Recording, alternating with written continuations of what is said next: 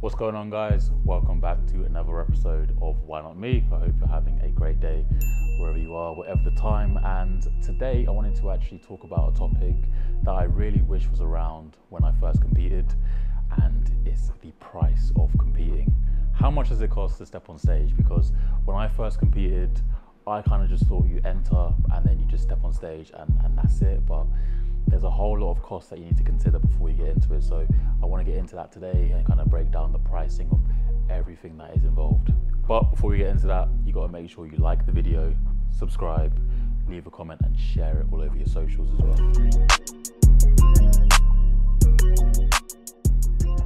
So if you're competing for the first time, it's going to be especially important that you get yourself a coach, which is likely going to be the most expensive thing that you will be investing in, right? So I've got down here on my notes, coaching is going to cost you between £200 to £400 per month.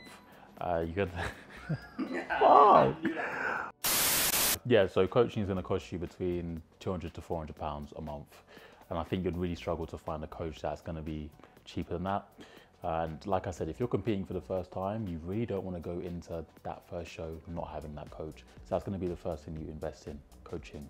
Kind of what also fits into that category as well is having a posing coach. Like, I know for me, when I done my first bodybuilding show, I'm so like uncoordinated, just don't know how to pose properly. So again, that's another coach that you're going to have, a coach who specializes these days, because you do get coaches like that who specialize in posing. That's going to cost you again between like £100 to £200 that you'll spend over the course of your prep. So again, that's another type of coach that you're going to have to invest in. Because I done the same thing when I would watch YouTube videos and be like, oh yeah, no, this is easy, like, and you're just in your mirror, you're flexing, like, yeah, I look good, I look great, and you don't. You probably look really bad. You probably look shit. You need to have another eye to look at your poses and be like, no, that's wrong. Because it happened to me. Like, you get a reality check from somebody who's actually competed before, who's had that experience, who's looked at so many people pose. So don't think that you can just nail it on your own with posing. You're gonna need to get a posing coach. Obviously, you're gonna need some shows to enter.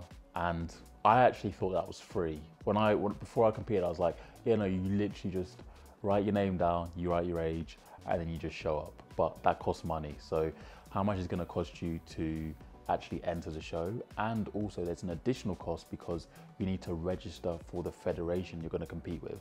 So for example, myself, I competed 2 years ago with the UK DFBA. There was a cost for me to register as an athlete for them. So that cost about £40.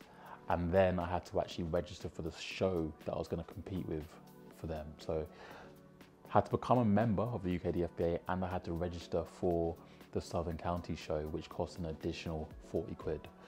So again, that's around £100, 90 to £100 just for the registration for the show. Now, that's pretty cheap because that's a small federation. When you start getting to the bigger federations and when you're looking to compete for IFBB Pro cards, you're talking like maybe sometimes thousands to register and then to also compete at multiple shows. Next one I'm going to talk about is the accessories, and for guys this is going to be a lot cheaper, a lot cheaper.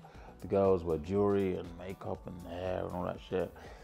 You're literally just going to need to get trunks and a tan, but again, not free. So tan, there's usually a couple of options. You can sometimes pay for the federation to tan you, usually like the day before the show, which again is obviously at a fee. Usually that ranges from between £50 to £100, or you can buy, some federations you need to buy your own tan.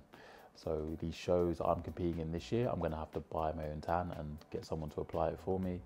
And again, that's going to cost you about £50. So the tan is not free. And on show day, you need a tan. If you look up on stage, if you see somebody who's messed up their tan, or they just didn't get it quite right, or they haven't applied enough, you look awful, especially under those stage lights and the light. You need to tan. So about £50 to £100 on that front. Next accessory that's crucial is going to be your trunks. And again, these are not cheap. Like, it's literally a thong, and like usually like underwear costs what, like cheap underwear 10 quid, if that, like for a pack. Like one pair of trunks for me this year has cost me £40.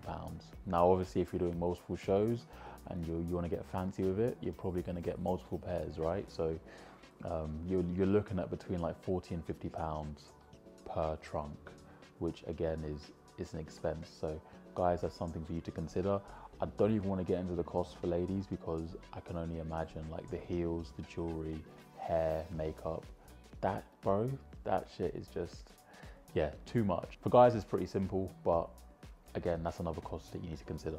Last 2 points I want to talk about is actually getting to the show and kind of the day of the show as well. So first of all, you've got to consider travel.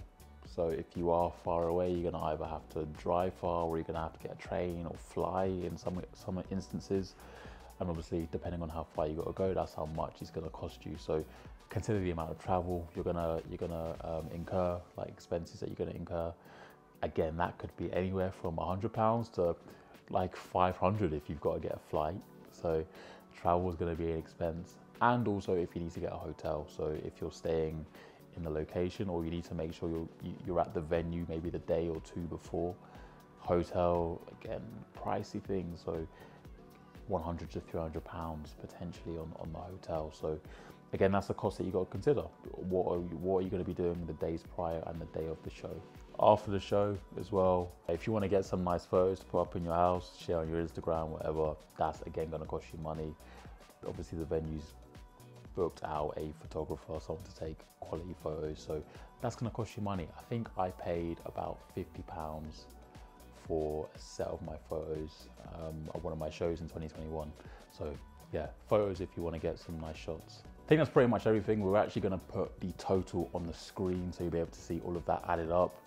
So yeah, like I said, if you're thinking of competing, this is something that you need to consider because competing is not free and it's also not cheap. So we're going to wrap that up. Hope you enjoyed. I hope you found that useful. If you did, make sure to share it, subscribe, because again, like I've said, there's a few of you that are watching that are not subscribed. Make sure you click that subscribe button. It takes 2 seconds, man. It takes 2 seconds, right? So make sure you do it, and I'll see you for the next one.